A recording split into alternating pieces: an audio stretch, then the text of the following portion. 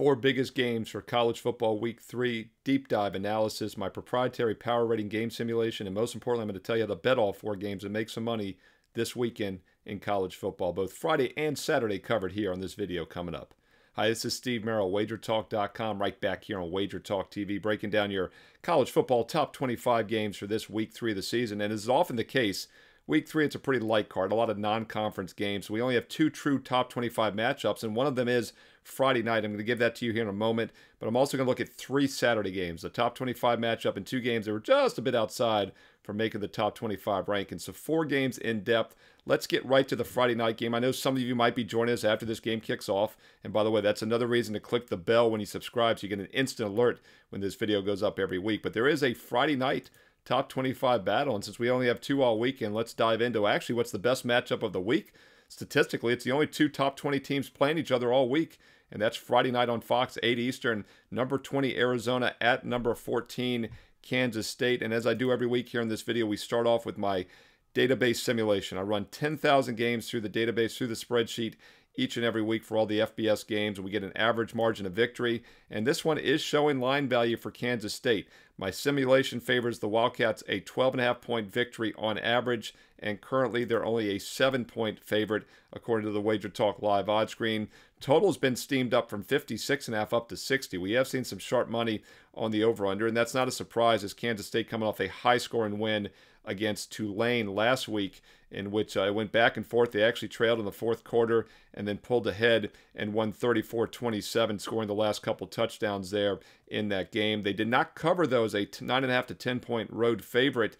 And for that reason, I do think this line is a little short this week as my database simulations projects a 12.5-point win.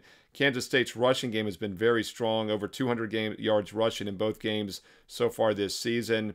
And their opponent here, Arizona, has not been tested nearly as much. They were a 30 and 40-point favorite in their first 2 games against New Mexico, and then a very unimpressive 22-10 win last week against Northern Arizona as a 40-point favorite. They only scored 22 points. That's a red flag for me, and I think Kansas State is the side here with the line value, -7 or less on Friday night. All right, now let's get to the Saturday games for you. Hope you joined us early to get that Friday game. Once again, if you want to know when this video goes live every week, click subscribe and hit the bell for an instant alert. Don't forget my NFL Fade the Public video will be up this weekend as well for week 2 of the NFL. Let's start with your 3 games for Saturday. Let's go with the one true top 25 matchup, and it's barely a top 25 matchup. Like I said, I got to dig deep here in week 3 because we don't get a lot of high-profile games. Number 24, Boston College, sneaking in the top 25 against number 6, Missouri.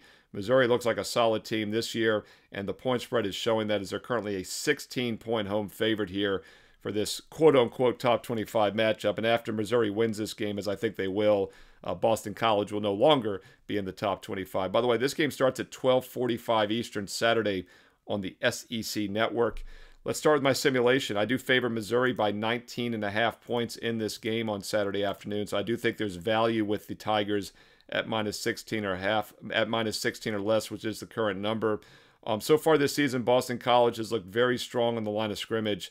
In fact, an impressive win, obviously, on Monday Night Football a few weeks ago against Florida State. 15-point dog. They win outright 28-13, hold Florida State to less than the point spread. They ran for 263 yards in that game, and then they ran for over 300 yards against Duquesne last week, and an easy 56-0 win as a 35-point favorite. Keep in mind, though, that Florida State spot, maybe we can chalk that up to a Seminole letdown spot more than anything. But what was impressive is the fact they held Florida State to just 21 net rushing yards on 16 carries, held Duquesne to just 62. They will be tested now against a Missouri team that ran for 255 yards last week. But Missouri throws the ball well, and I'm not sold on this Boston College pass defense. What I am sold on, though, is this Missouri defense. I know they've been a big favorite in their first 2 games, but still, they held their first 2 opponents to 27 and 55 passing yards and won by combined 89-0 total score. The teams were down. They had to throw the ball. They still couldn't do it. I think Boston College is going to have trouble catching up and playing from behind. When they get behind, as they will as a 2-touchdown dog, they're not going to be able to run the ball as much. And I don't think they have the backdoor cover that you look for, backdoor cover potential that we look for when playing big dogs. And on top of that, the line looks short. So once again, I project a 19.5-point win by Missouri. Current line is only 16, and I think it makes sense that they should be able to extend that lead late with that strong defense. Or hold on to the lead late, I guess would be a better way to put it. All right, those are your two true top 25 matchups. It's a very light card here in week 3, but as I always do, because I appreciate everybody watching, commenting below, by the way, because I read all the comments. I try to reply back. Didn't get to them all last week. Between this and the Fade the Public, we had several hundred comments. I try to reply back, but rest assured, I read every single one of them, and I try to chime in as much as I can. So keep the comments coming.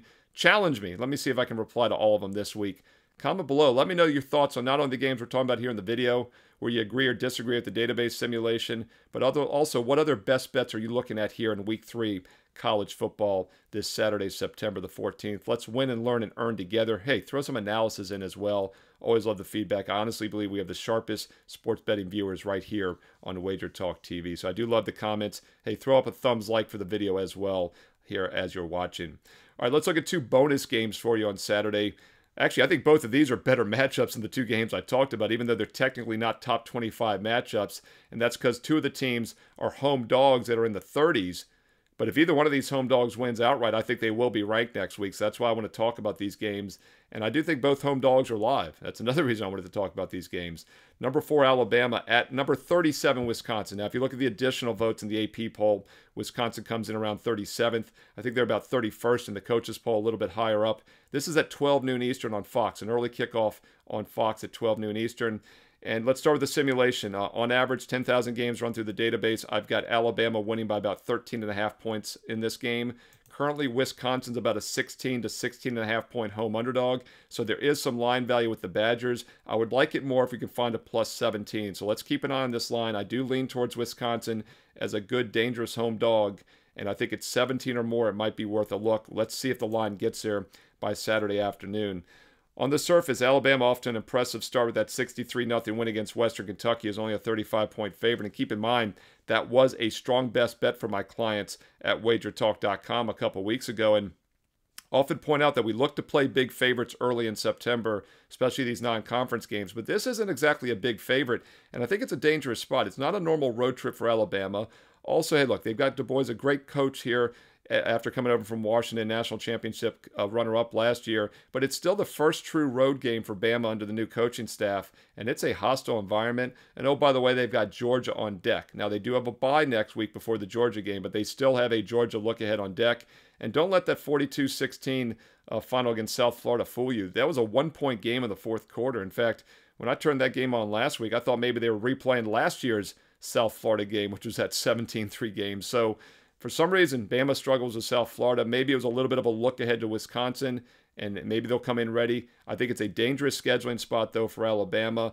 And at 17 or more, if we get there, Wisconsin would be my preferred side, as I project just a 13.5-point win for the Tide. Now, Wisconsin's offense concerns me. They only put up 28 and 27 points against Western Michigan and South Dakota, despite being 25 and 20-point favorites. So they need a low-scoring game. You could probably make an argument that Wisconsin and the under is somewhat correlated. And even though this line has risen higher this week from 15.5 to 16, the total's actually dropped from 51.5 down to 49.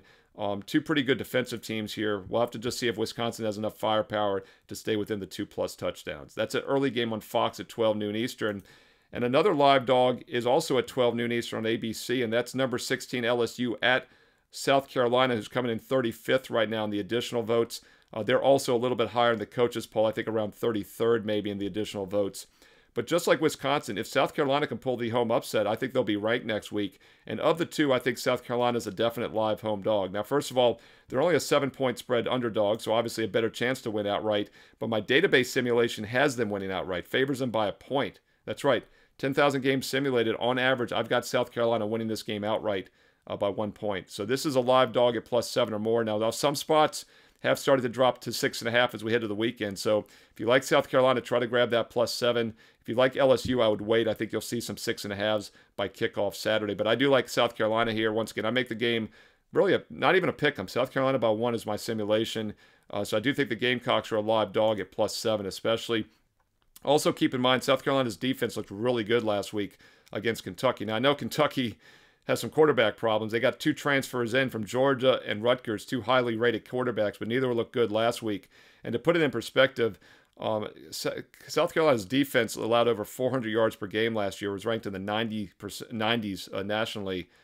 They held Kentucky to 44 net passing yards last week, only 139 rushing yards.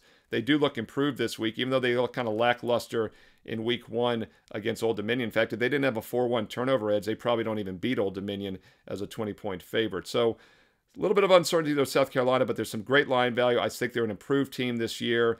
And LSU also, I know their defense has allowed just 21 and 27 the first 2 games, but they were really bad defensively. They are improved this year, but that's not saying much. I think South Carolina can move the ball in this game and keep it close, especially if the defense is as improved as it looked last week at Kentucky. Take a look at South Carolina +7 as a live dog at noon Eastern on Saturday on ABC.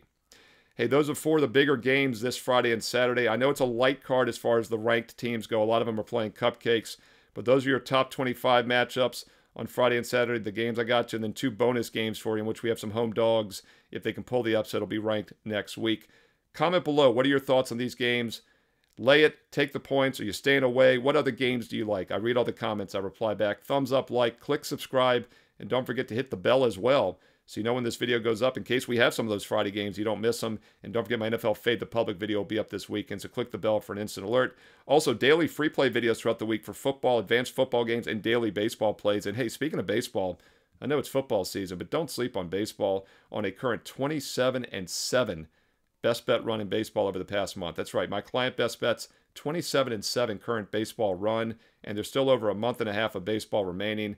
Football is here. In fact, football is very profitable also. The last 2 seasons combined, nobody won more ATS units of profit in college and pro football combined than I did. So why not consider an all sports, all access? Basketball is only a month away. Get it right now for just $3 a day, about $1.50 per play when you use promo code SM365. That's a full 365-day package.